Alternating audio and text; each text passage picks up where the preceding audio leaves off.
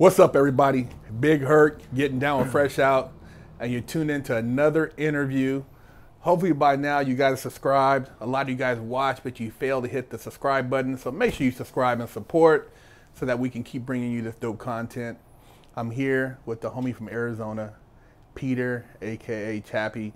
This guy has been through it all. He's seen some stuff that I think that you guys need to hear about, and we're going to get into it and let him tell his story. So Peter, tell the people a little bit about how you grew up and where you're from. So I'm actually from Phoenix, Arizona, from a small town called Ahwatukee. People used to make fun of me, call it all white Tukey when I got to the joint, because known for that nicer area. Great family, thought I'd be an athlete. Got into drugs when I was younger. Parents split when I was 10. Didn't affect me, I still had both my families, both my parents in my family. Life was good until I started messing with drugs, I experienced with those when I was probably 15, 16 years old, and took no time at all to end up in prison.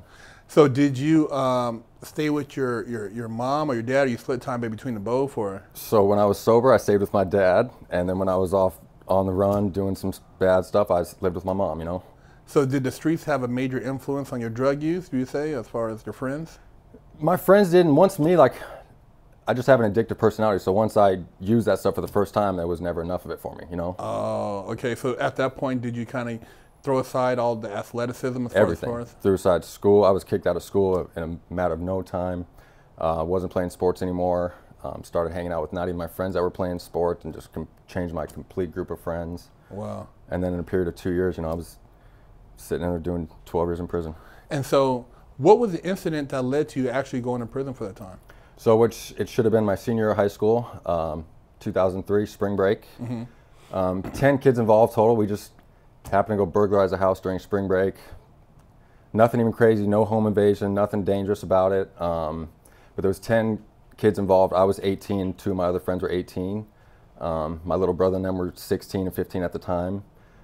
So it turned into a bigger ordeal than we even had thought at the time, and then state made it sound like I was influencing juveniles, and I had told them to go do this, and I didn't say anything, and they just threw the book at me, and I got 12 years for a non-dangerous theft charge. And out of the 10 kids involved, one other person had gotten 2.5 years, and he's the one that told on me, told him where all the jewelry was. He got 2.5 years, and he had 3 more felonies than me. The 15, 16-year-old dog got probation. And was that your first offense? No, I was on probation too at the time. Okay. I just got arrested at 18, got probation. 18 and 12 years, huh? 12 years, yes. So what was it like going through that process as far as, once you got locked up and dealing with the courts? I mean, did you have a private attorney, or did you have a public defender? Or? So I had just, when I turned 18, I had just gotten arrested. I actually got arrested. I stole a brand new Mercedes-Benz from the Mercedes-Benz of Chandler for no reason other than the fact that I wanted a new Benz, and I definitely couldn't afford one at 18 years old, being a drug addict too, So I stole one of those and got out on probation, and then got arrested a couple months later than that. My dad had helped me out with the first one, since I just obviously didn't use any of that, and got arrested again. He told me I was doing this myself. They started telling me I was going to go do 6 to 9 years for the theft charge, so my dad, against his own, what he had told me before, ended up getting me another street lawyer to help me out. And I was supposed to get 4.5 to 6 years on my sentencing, and then the judge just turned around and doubled it at my sentencing date. Damn. So as far as once you got sentenced and got, booked into the system, man, what was that process? I mean, what happened? I mean, what prison did you go to, and how that take place? So that was one of the harder things too, is because I feel like a lot of people go to prison for a few years and you get out, and then you see them when they get out. I got sentenced to 12 years, so I didn't think I was ever going to see any one of my friends again. 12, when you're 18 years old and you get 12 years. That's a long time. I mean, yeah, and my thoughts were so young at the time. All I can compare it to is, when you're young, is all you want to do is turn 18 when you're younger, right? And you think how long it takes to turn 18. 21. And now I'm thinking, I have to do almost all that time again in prison now, and I don't know. Wow, half your life. Yeah, literally. Yeah, half your life. Yeah, half my life. Wow.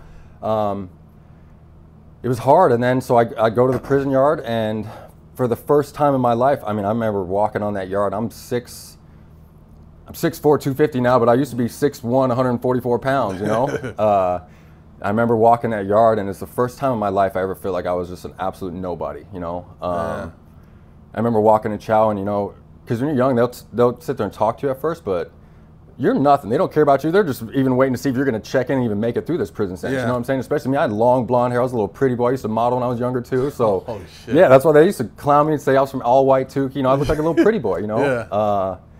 So yeah, that was it, man. And it was just brutal. So and I remember the first time I had gotten in a fight right after that, because I used to box when I was younger too. So I'm a little pretty boy. I used to model, but I used to box too. Had hands. And yeah, so I was like thinking, I'm like, I got to show these dudes something. I'm not like just some little pretty boy, and I can actually get down too. And when they first told me when I get down, they told me, you know, when they pull you aside and have your little talk, like, what do you want to do and this and that. You know, I got 12 years for getting snitched on for some people that did the same stuff I did. You know, so they asked me if I want to put in work, and I'm like, hell yeah, I want to put in work. You know, so crazy story enough, I had to actually beat up my first dude that schooled me, my prison pops. That's the first dude I actually had to put work in. Oh, you had to put hands on him? Yep, my own prison pops. That was one of the first things I did. And then it's weird. The second you do that, I go out to breakfast. Once our building got off lockdown the day afterwards, you know, and the second you go out to breakfast, now all these OGs want to say, "What's up, youngster? I heard what you did." Blah blah blah. And now I'm like, now they totally changes. So it's addicting. I'm 18, 20 when I finally hit the joint, because I did 20 months in the county jail fighting my case.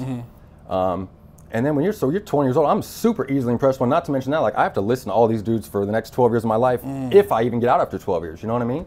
I mean, if I would have bet $1 million, I would have never ended up getting out of that prison sentence. You know, whether I would have died or end up catching more time, there's no way I thought I'd end up making it out of there. You know? I know when you're young like that, and like, you know, they have like a tier in prison where, you know, the youngsters have to handle a lot of the business, and then you get to a point where if you're a G, you don't have to do as much, and then OGs kind of kick back. And so I know in your predicament, being, you know, that you were at that age group, you had to like get involved in a lot of stuff, man. I mean, at what point did you like kind of feel like, man, you know, I got to try to do something else so that I can eventually make it home? 6 months before I got out, I was addicted to it, man. I was addicted to the popularity. It got me beating people up. I was addicted to, man, I could always go back to how it was the first time when I walked that yard, I felt like, and we say now, like, I felt like I was a lame. That was the first time in my life I felt like I was a nobody. You know, in high school, my whole life, I was an alpha male, the popular kid, this and that. Even in county jail, I was that. And that prison yard was the first time you're like, I was like, damn, this is real life now, you know? So it's addicting. I mean, I didn't even think about getting out, you know? I would have bet my life that I would have caught more time and not even made it out, you know? I was addicted to that lifestyle, and I loved it at the time. You know, that was my family in there, you know? And then at the 6 point, what changed your mind there? What made you say, hey, you know, I have action that, you know, I'm about to go home, so I need to kind of like change my focus? What? I was in just denial about even going home, you know, because when you first come down, you get all these tickets and stuff, and then you get thrown in maximum security, and you're just stacking up these tickets, which all those cost time. They take time from you, you know? So.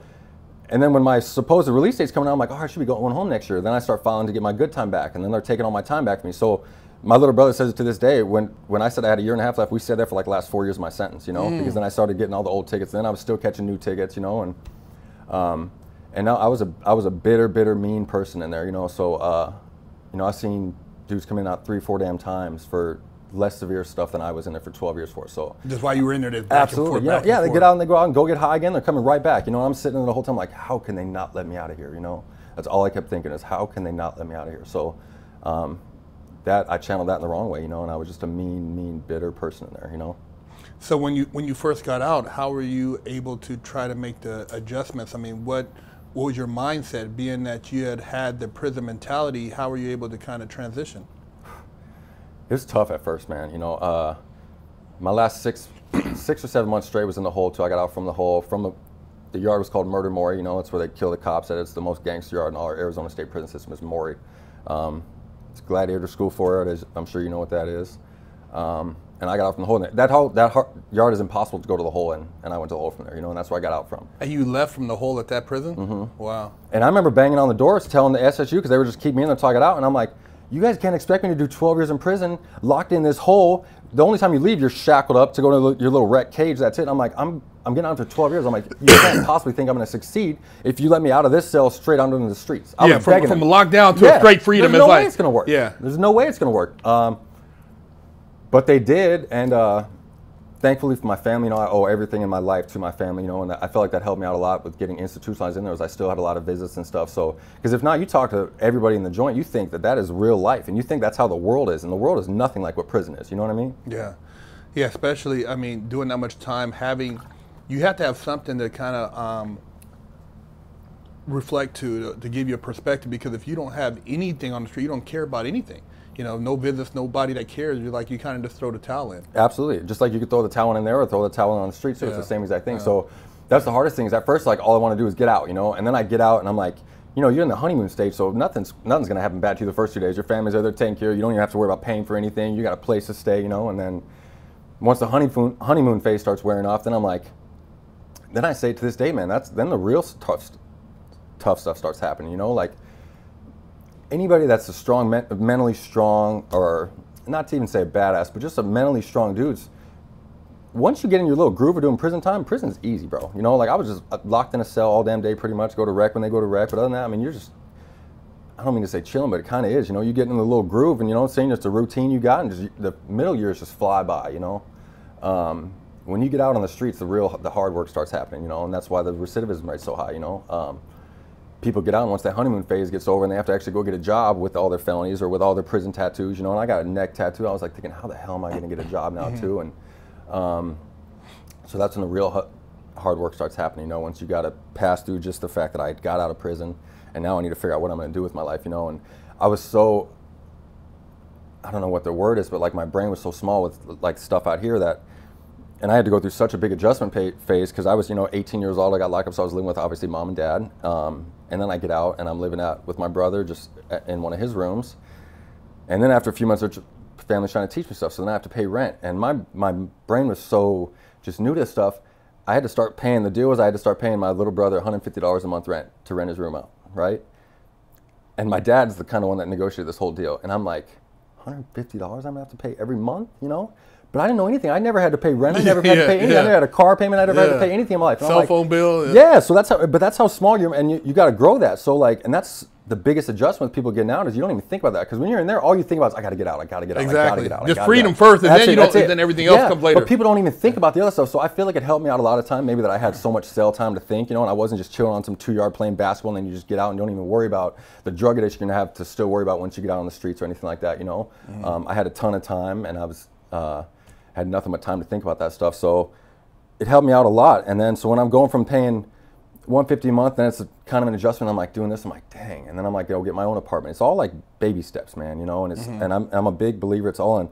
It's capitalizing off what you know and who you know. So I have an 8th grade education. I didn't get through freshman year of high school because, like I said, I started experimenting with drugs real early when I got into high school. So I get out, I'm covered in prison tattoos, 30 years old, never had a job in my life, and with an 8th grade education, and not to mention that, like they don't even tell you the other hard stuff you got to worry about. So someone has mysteriously got a driving unsuspended under my name through the ADOT, so I have to wait 2.5 months even to get my license. So, I mean, who can survive like that? If people that don't have a great family like I had, how could you expect them to survive and not go back to prison? Yeah. Getting chauffeured around every 2.5 months, or people get tired of it. Absolutely, no one can do it. It's almost impossible to make it out and stay out. But a few people can. And that's why I love what you're doing, man, because it's so hard for people to do that and to get the message across. So after getting out and initially getting situated with your brother, were you clean at this point as far as from drugs and kind of focused on employment? I was clean from drugs, but I was still drinking, because you got to figure this, I had never been to a bar in my life. So I'm 30 years old, I got to go start drinking and stuff, right? I'm entitled to that. I had never been to a bar before. I did 12 years of my life in prison. I'm like, all right, I got to go do this. So, and then especially with my addictive personality, the second I go out to the bar scene, I'm like, tomorrow. And then the days start going from I'm going to the gym, trying to do whatever productive, halfway looking for jobs online or something, and then going to the bar at 7 o'clock at night. And then it starts 6, 5, 4 o'clock, and it starts going earlier and earlier. And then before all you know it, you're just drinking and partying, and headed back to prison. I wasn't even thinking about it,